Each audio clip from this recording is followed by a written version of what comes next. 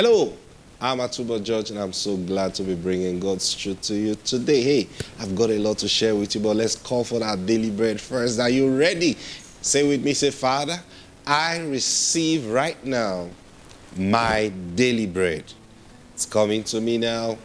In Jesus' name, amen. Praise God. So now I was sharing with you the difference between Logos and Rhema. So now I was telling the importance of understanding Logos, especially when it concerns you. See that now? That's what I was sharing with you yesterday. When God does something in your life consistently, at least if he has done it twice in your life, he's showing you something about his character where you are concerned. That's Logos. I get what I'm saying. So he's showing you something about his character where you are concerned. So if God will pay your bills consistently for 2 years, then it means that he has made provision for that bill. Now, why is it good that you know it? So that you will take worry out of your mind. Now, you remember the Bible says,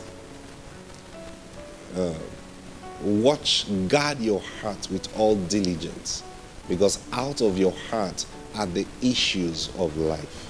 Now, that is the assignment that God has given to you. Your assignment is to mount security guard over your heart. Because everything that comes out of your mind, you are going to give account of it. So now you have the responsibility from God to be the guard over your mind.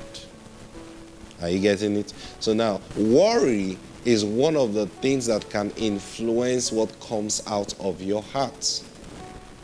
Because when you worry, soon it will affect your words, and your words reflect what is in your heart.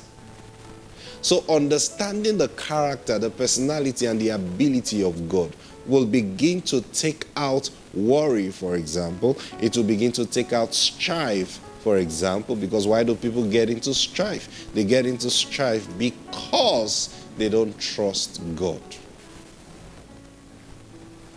Are you getting what I'm saying? Yeah. People get into strife because they don't trust God. So strife will influence your decision.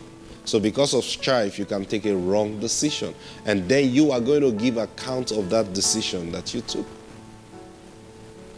But when you understand the character of God, when you understand the personality of God where you are concerned, you will understand why you don't have to strive.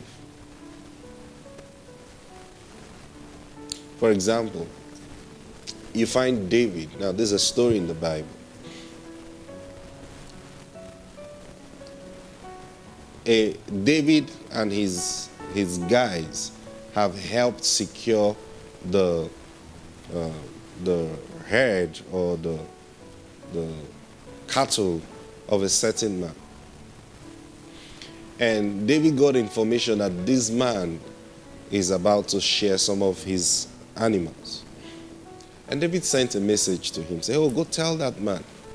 He's a rich man. Go tell him that, hey, can he give us some? At least we were kind in the wilderness to his people. So they sent the message down to the man. And the man, instead of responding, abused David.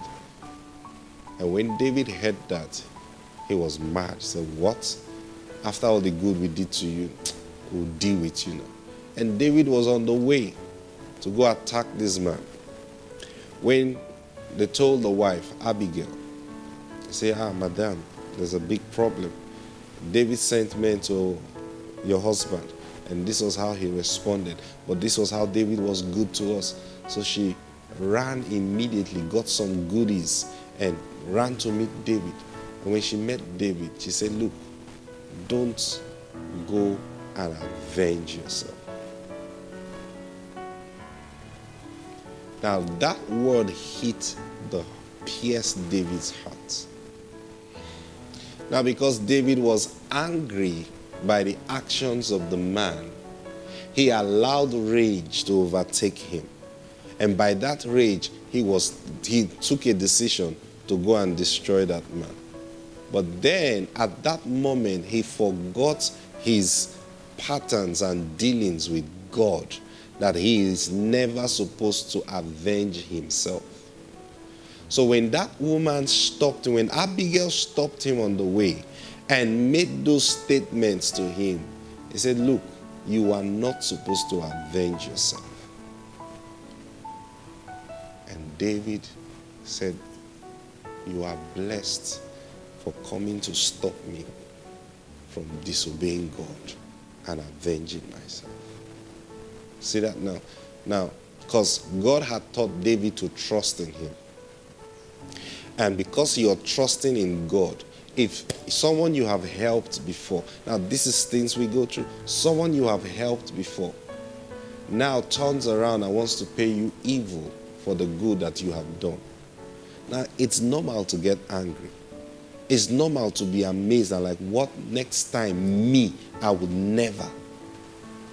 But you see, when you have come to that place of understanding with God, because God have taught you Logos, He has taught you about His personality, about His character. He has taught you, you know Him. You will look at that and say, well, it is God that gives life. So, Father, I was expecting I'll get something from this man, but if you didn't move his heart to do it, then it's fine. I know you'll still reward me because you know God. And that's what caused Abraham not to get into strife with Lot. God had promised Abraham the land already. Yes, He had. Now, there was now strife brewing between the headsmen of Abraham and Lot. Abraham looked at the whole thing and says, no, I'm not going to let strife come in. So he took a decision right there to end strife. Why? Because he trusted in God. He had known God enough to know that, hey, we don't have to fight over this thing. God is going to give us our portions. And he withdrew. Did God show up? God did show up. Listen, the month of July is ending very soon. In a few days from now. I don't know how 2022 has been for you. But you see, every story you read about in the Bible, I think you need to, some of you need to go back and begin to read some of these stories again so that you can truly learn something. We don't have the Bible just for quotes. We have it to study and understand. So we find David, the word of God had come to him. We find him not fighting to bring to pass the word of God that had come to him. Even as regards his kingship, twice Saul came into his own stronghold. Not just that he came into his stronghold, he came there, laid down, and was sleeping deeply. David had the opportunity to destroy him, knowing that the man was after his own life. He had the opportunity, he had the right reason. But David said no. Why? Because that would mean avenging himself. And he had received an instruction from the Lord not to, because of trust. So the reason David didn't kill Saul was not because David was weak. It wasn't because David was afraid of Saul. It was because David was having respect to God, who had promised him the kingship. Let me tell you this.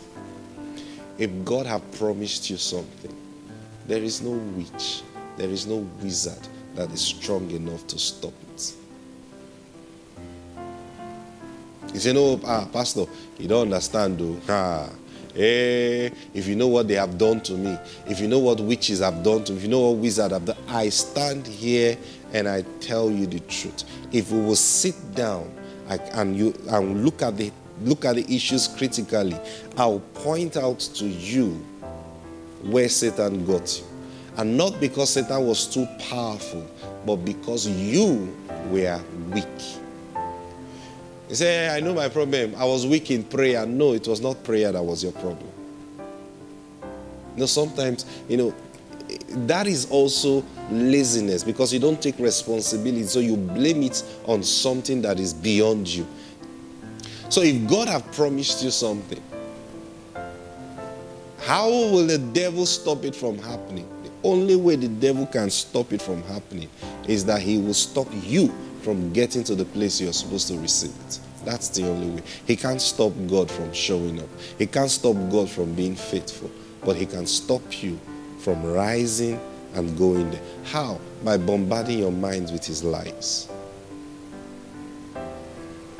Then eventually, when you don't get it, he's the same one that will come and tell you, you see, it is because of that thing that you did wrong. It's because you didn't pray. If you had prayed all night before that day, you would have. When I hear people say things like that, I wonder. And I say, do these people know who God is? Oh, God told me I was going to get a job. Okay. And then the day came, I didn't get it. Why didn't you get it? That night, I was sensing I should pray, but I slept. I didn't pray. That's how I lost that job. You didn't lose the job because you didn't pray.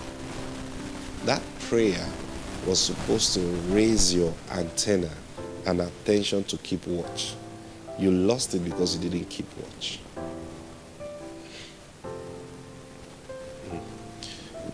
Listen.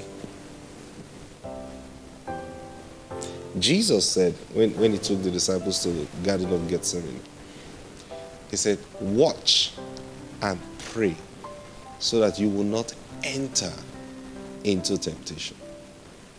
That's what Jesus said to them. Watch and pray so that you will not enter into temptation.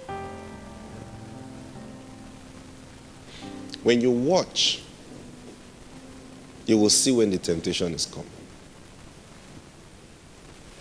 Prayer sharpens, because what does prayer do? Prayer gives you an opportunity to hear from God more and more often. Because there is no such prayer.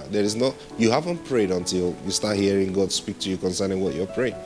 So prayer is a place of instruction. Are you getting what I'm saying? So in the place of prayer, because I'm saying this, I say your problem is not that you didn't pray. Because even if you had prayed, it's possible you'll still miss it. That's why I'm telling you what you should be looking out for even when you're praying. When you're praying, what are you looking out for? You're looking out for wisdom. You're looking out for knowledge. You're looking out for instructions. So, I feel the urge to pray.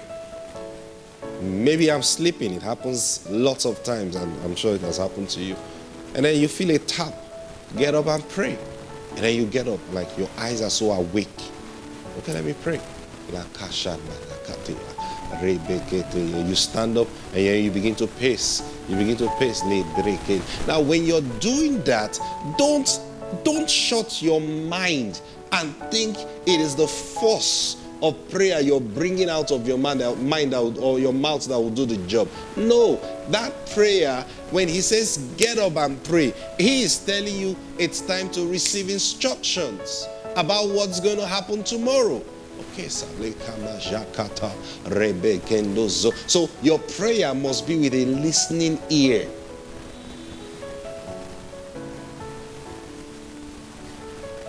And suddenly instruction begins to come to you. Tomorrow don't leave the house by 7 a.m. like you were planning to. Rather, leave the house by 9 a.m. Okay. Now, because you're in the prayer mood, you most likely receive that word clearly in your mind. Okay. All right. Now you must learn to lock it up, because by the time you sleep and wake up in the morning, it may just be like nothing happened in the night. So you may wake up early in the morning and start getting ready to, wait, did I hear, don't leave at 7, leave at 9? No, maybe it's my mind. You will get to that point. But you see, when you hear that thing, either you declare it, either you write it. And remember last week I talked to you about writing. You write it down or make a statement. Yes, Lord. Yes, Lord. You said I should leave by 9, not 7. Thank you, Lord. Now, when you wake up after that time, you will what will be so real to you will be the decisions you took, not even the voice you heard. And then you said, okay, because it will still come to you. Did I really hear, or did I? There are people who have heard God clearly, like I told you, as though it was an audible voice, and yet still doubted it. That time is up. Praise God. Now, all these things are things you learn by the stories in the scriptures.